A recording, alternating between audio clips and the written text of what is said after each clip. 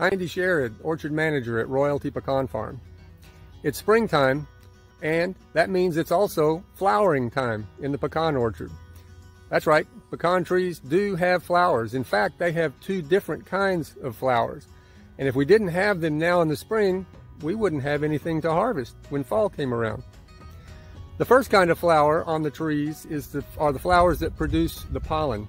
I'm standing next to a Kiowa tree, and it's absolutely loaded with catkins. These are called catkins, and all up and down that stalk are tiny little flowers that contain the pollen that's necessary to fertilize the fruiting flowers.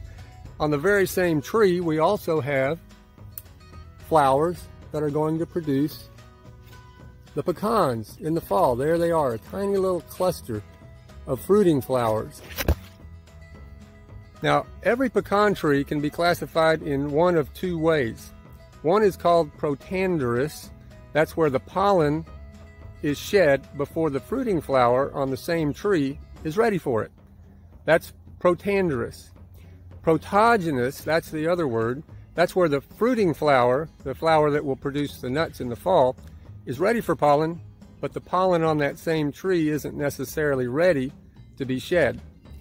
Every single variety is either protanderous or protogynous. Now, pecan trees will self-pollinate, but they're not very efficient at it.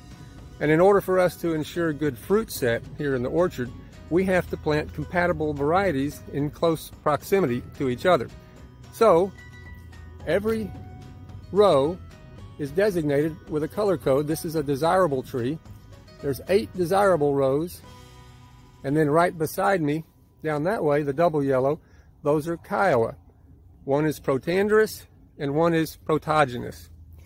We have to plant them this way in order to ensure good pollination. If we didn't, we wouldn't have those high quality pecans that you come to expect from Royalty Pecan Farm in the fall.